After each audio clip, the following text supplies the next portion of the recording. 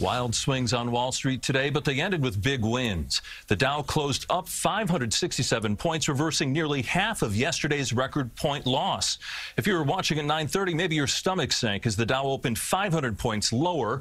It turned around and bounced around all day before darting higher in the final hour of trading. As you see, the S&P also gained a solid 46 points, and the Nasdaq climbed back above 7,000.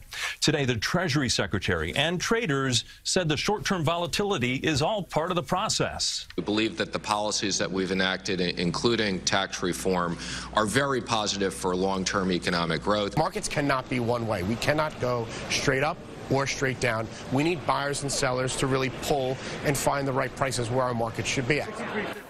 The sell-off started on Friday on fears the Fed will raise interest rates.